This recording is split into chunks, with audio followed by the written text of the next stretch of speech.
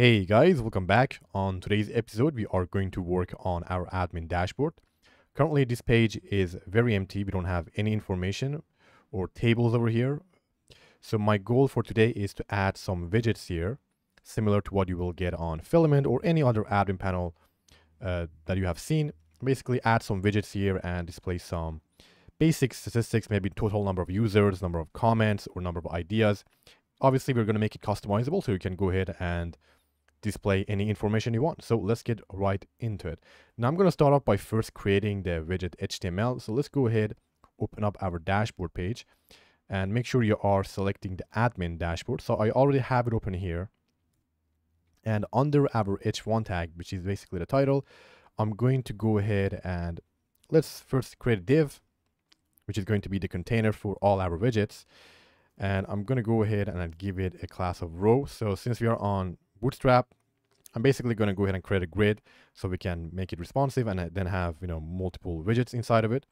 And then to contain a single widget, we can go ahead and have another div inside of that row and give it, some column size. Now in the Bootstrap, the class names are as follows. So for example, we can do column small for small screen size, medium, MD for medium screen size, LG, and so on. So let's say small, we set it to 6 or 6, and then we can say call MD 4. So if you are on medium size devices, which I think my screen counts as medium, I'm not sure, maybe it's large, we are going to have 3 widgets, and then if it's like on a smaller screen, let's go ahead and have only 2 widgets, okay?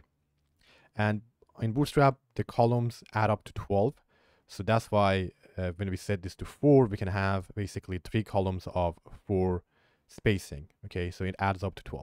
All right, now that we have this, let's go ahead and actually create our widget. Now, for this one, I'm just going to create a very basic widget, guys. This is not a design tutorial, but let's go ahead and start off by first creating a div. Now, Bootstrap comes with a card utility class. I think we can go ahead and start with that. So let's add a card, and all cards are also going to need a card body. So we need another div inside of card body. And I suppose if we are going to have a widget, we need a title. So let's add a title. I'll go with an h3 and let's say title.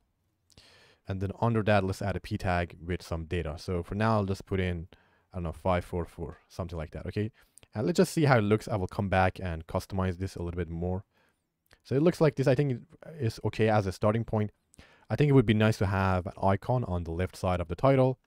And I probably want this to be a bit larger and bold. Okay, actually I think it'd be better if the data is larger than the title. So let's go ahead and make the changes. So I'll convert this into an F4 and let's go ahead and give some styling to our p tag. So we can first of all make it bold. In Bootstrap, the class for that is font weight bold or FW bold. And if you want to change the size, we can do FS, which is for stands for font size 2. So it would be, this p tag would be the same size as an h2 tag. Although we can also go ahead and use an h2 tag here as well. Why not? Okay. And let's just double check, see how it looks. Now I think it looks slightly better. And while we're at it, let's go ahead and add an icon here as well. Now on this project, guys, we already have an icon installed. You can actually check that if we go ahead and take a look at our app layout. We are we are importing Font Awesome. So the template I provided you guys already came with Font Awesome.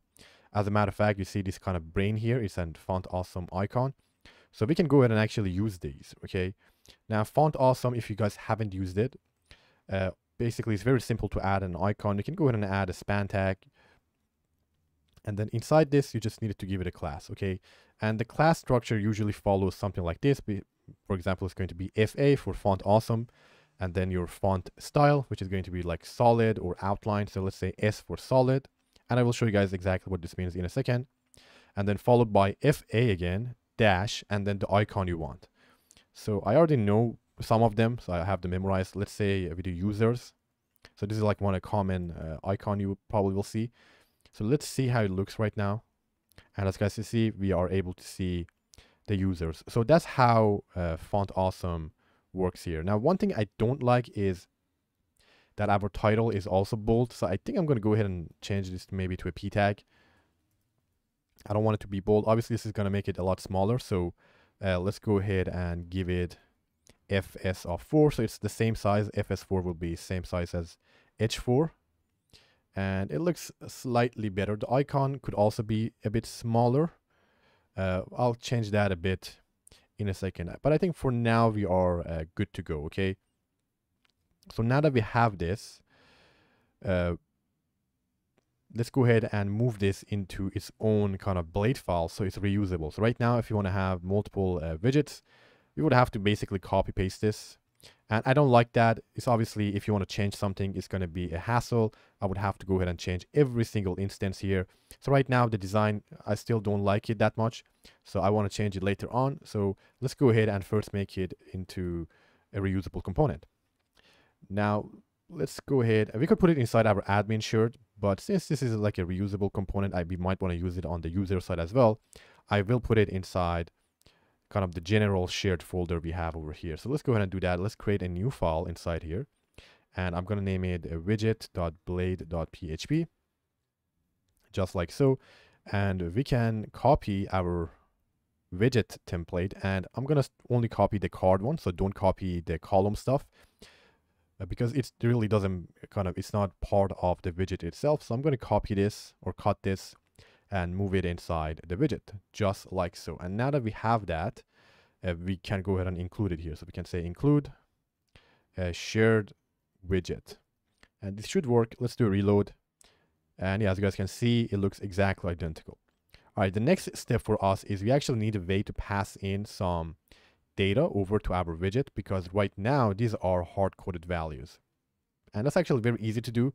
So if you want to pass in some data into one of your includes, you can pass in a second argument. You can pass in an array as a second argument. And then inside this array, define a couple of variables or data. Okay, so for example, I can say title and set the title to, let's say, total users.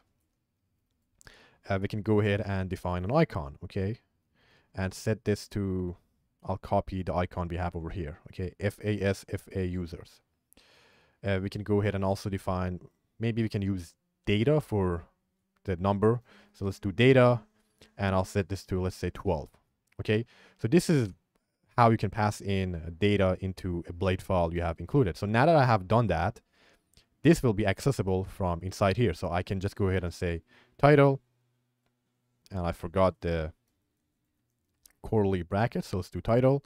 And then for this one, we can go ahead and say data. And same thing for user icon as well. So I can come over here and say icon, and that should get the job done, guys. So now if we go back and we reload, as you can see, it is using the information I passed down from my dashboard page. All right, so now it's a bit more reusable now. We could also put in some default options. So for example, if I were to remove these, let me comment this out, we are probably going to get an exception here, okay? It's telling us icon is not defined. Now, in order to prevent that issue, in case you forget this, we can go ahead and define some default values.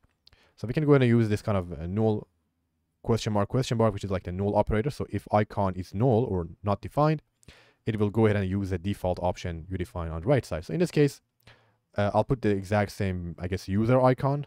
So we can say FAS, FA user. Same for the title. If it's empty, I'll just put an empty string.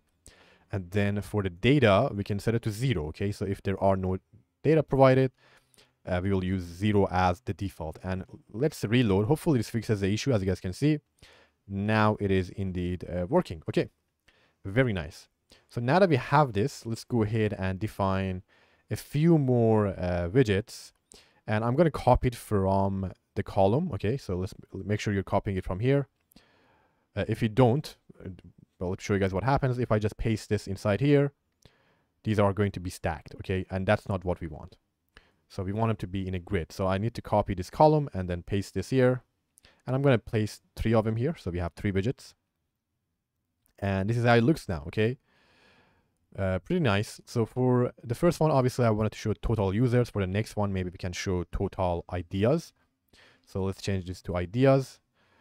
And then I will later, guys, after we have the title and the icon set. I will go ahead and load these from our controller. For now, let's hard code these.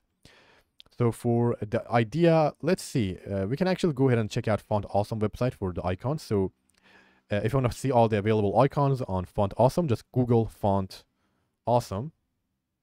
And it should be the first result that comes in, fontawesome.com. Let's go ahead and check out their website.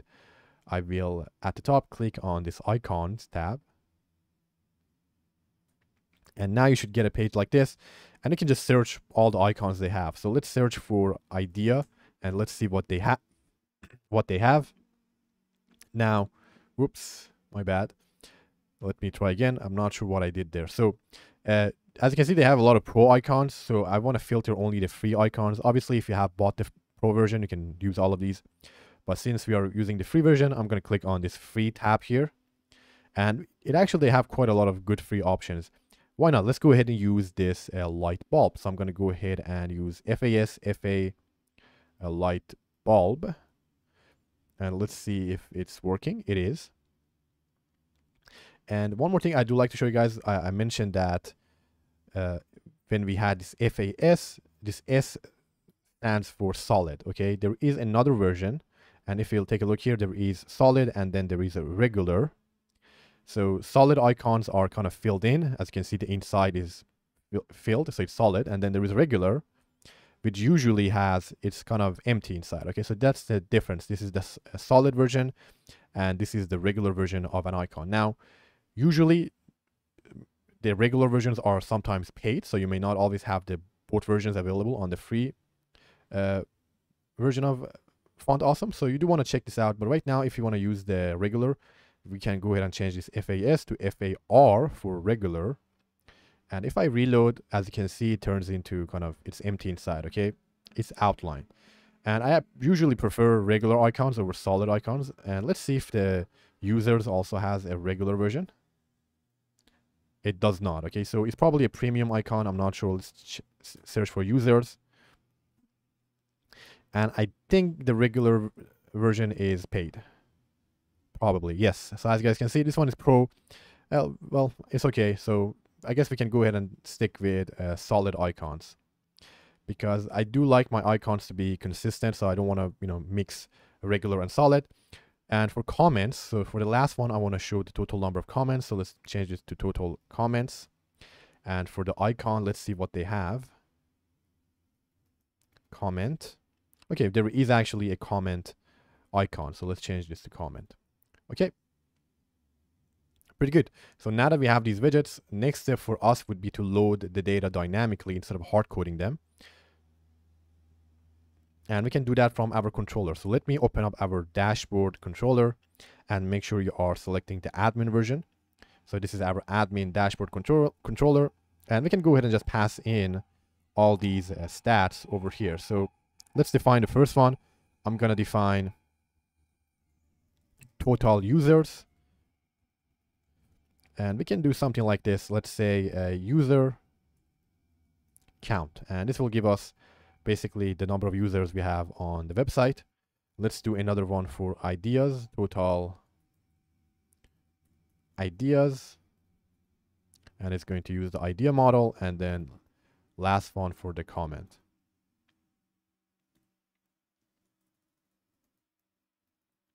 Okay, and we can then pass these down to our view file. I'm going to use compact here since that's what we have been using throughout the project. So total users, total ideas, and total comments. All right, that's pretty much it, guys. Let me move this to a new line so it's easier to see on the video. And now that we have these passed down to our view file, we can actually use them inside our blade file. So let's put this over here. Then this one is going to be total ideas. And since we are using this blade directive, we can just directly use them. So, and then over here, this is going to be total comments. All right, let's save this. So let's do a quick reload. And as you guys can see, now we are getting dynamic data from our database. And we can test this out. Let me go ahead and delete one of these comments. So let me delete this one. If I now go back to the dashboard, as you guys can see, this became 3. So that's the process, guys, if you want to add basic widgets to your websites that you have made yourself. Of course, if you're using something like Filament, I do have a video on that as well. You don't need to define or write the logic for this or the HTML for it. You just need to tell Filament how to fetch the data, basically what we did here. So it's a bit easier with Filament, but still, I think it's good for you guys to know how to build these on your own as well. So that's it, guys, for today's episode. I hope you learned something new. As always, if you have any questions, leave them in the comment section below. I'll try to help you guys out if I know the answer. And like and subscribe to support the channel. And I see you guys on the next video. Have a great day. Bye.